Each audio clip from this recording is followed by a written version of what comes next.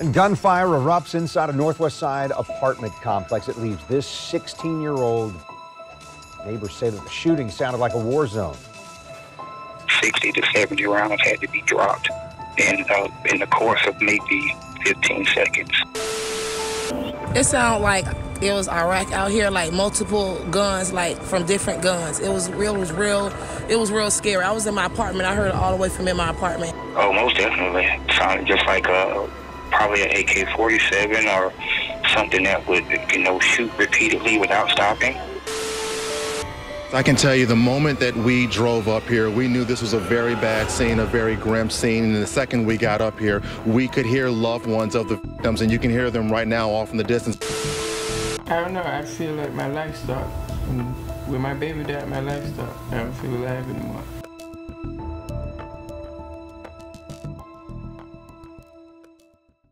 February 25th, 2019.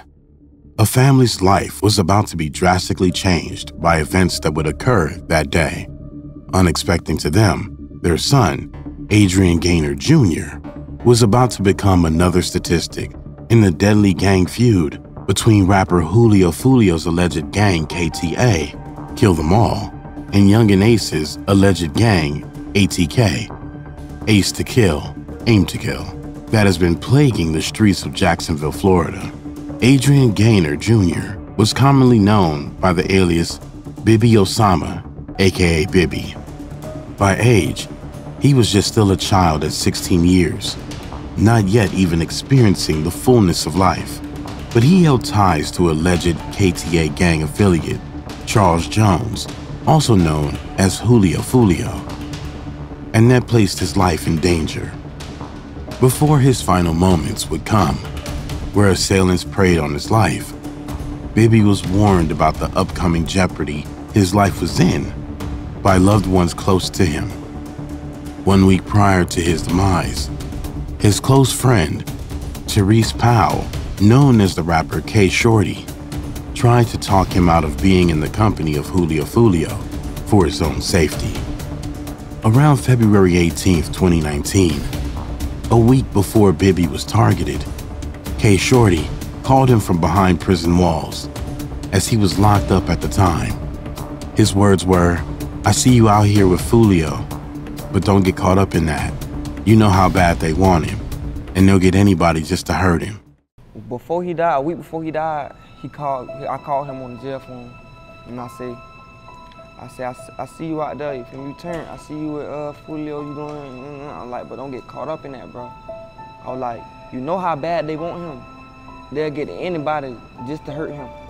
Bibby would brush it off, saying he's not in deep into that lifestyle, just enjoying the music and concerts, so there's no need to worry. K Shorty, knowing how dangerous the situation was getting between the two gangs, again tried to persuade Bibby to keep his distance, telling him, "They know who you is now.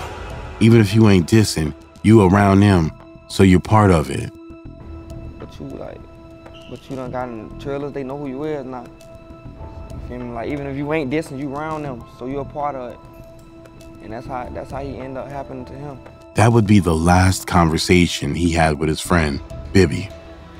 The morning of February 25th, Bibby went to school as he would on any regular day. Ironically, he attended the same school where Julio Fulio was shot as a teen, Grand Park High School. And guess what school he was going to? Grand Park, the same school I got shot getting out there. He going to the same school. Bibby would come home from school like always to hang out and do what friends normally would in an urban environment, like where Julio was at his grandmother's house. Estimated time between 2 and 3 p.m., given the account of what happened by Julio Fulio, who considered Bibby as a brother. He was like, that's my little twin, I got him tatted on my face. That's my little brolo, okay. One day, I was at my godmama house in the hood where we from, on 45th. And every day after school, he'll come to me, he coming straight to me. We chopping it up, we smoking, On this day, Bibby broke routine. He checked in with Fulio, but this time, instead of staying put at Fulio's grandmother's residence, he decided to head to where was known as Hilltop. I'm like, look, bro, it's hot outside, like the police. You know, I ain't even thinking about no, like, niggas, like, I ain't even talking, like, bro, the police out there, bro, like, don't walk nowhere, bro. Sit here with me until it's time for you to go wherever you need to go, you know what I'm saying? Wait till the sun go down or something. Bibby, however, was accustomed to being comfortable, as he would say, in the hood. But that same comfort and not heeding Fulio's word that day would end his life minutes later. The last time Fulio would see Bibby was when he told him the words, "I love you, bro, be safe." Bibby headed out and made his way to Hilltop. The time was approximately 2:30 p.m. Bibby was in the Hilltop Village apartment complex parking lot on West 45th Street, where according to news reporters, he went to visit a friend. The suspects in masks who were on his trail caught him off guard, and according to eyewitness accounts, they chased him to the back of the parking lot, where he was confirmed shot at least once. Eyewitnesses are telling us now that Gaynor was being chased to this exact spot where he lost his life. Just before 3 p.m., 911 calls would come in, stating there was what sounded like a war zone in the parking lot of the apartment complex. It sounded like it was Iraq out here, like multiple guns, like from different guns. Sounded just like probably an AK-47 or something that would, shoot repeatedly without stopping. When officers showed up, they found Bibby lying in a pool of blood, passed away.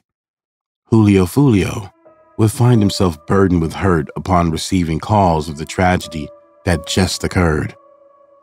My big brother called me, "Jit, where you at?" They said, "You dead in Hilltop." I'm like, hell no. I go on Facebook. A little boy just got killed in Hilltop, like 16. So I'm like, they're like, yeah, he had on a uniform, or a gray sweater, burgundy shirt. I'm like, oh my God. Like, I just hang up the phone. One of my god brothers walking the house, he like, bro, they say Bibby dead, bro. Meanwhile, his family was sent into a state of shock and trauma. His mother stated the chilling words, "When her baby died, her life stopped. She doesn't feel alive anymore." I don't know, I feel like my life stopped. When my baby died, my life stopped. I don't feel alive anymore. This is the sad reality of the gang lifestyle and culture of retaliations that leave many youths like Adrian Gaynor Jr., aka Bibby, lying in the grave before they even have a chance to live. In a twist of gruesome and unremorseful events, opposing gang members that wanted to taunt Fulio flooded online, making a mockery of the teen's passing. One such individual in particular was Hakeem Robinson, known as the rapper Queso, who was allegedly affiliated to ATK. Queso was ruthless, flashing guns, posting playful clips laughing at Bibby's homicide, rapping about his demise, and even laughing at Bibby's mother marching for justice for her son. It was a cold-blooded act, but it's telling of the mentality of the toxic lifestyle. I just stole that nigga, bro. That nigga dead and he can't come back. And it's slow. Bibby's mother went on to speak of the horrors that they endured after those allegedly responsible for ending her son's life would spit and urinate on his grave and mock them every chance they had. Queso went as far as putting Bibby's image on the music project's cover, along with other opposing gang affiliates they allegedly murdered, and posted it online to promote his project, disrespectfully titled Bibby Out. Cops would be hot on the trail, trying to piece together the suspects in Bibby's homicide, and the evidence led their path straight to Queso about 2 years after the crime. At the time, Queso was already behind bars along with his father and brother, facing a charge for the hit on another individual, which was rumored to be retaliation for his other brother's tragic demise. Crime appeared to be a family affair. He is also charged with second-degree murder in the 2020 death of Charles McCormick, aka rapper Little Buck.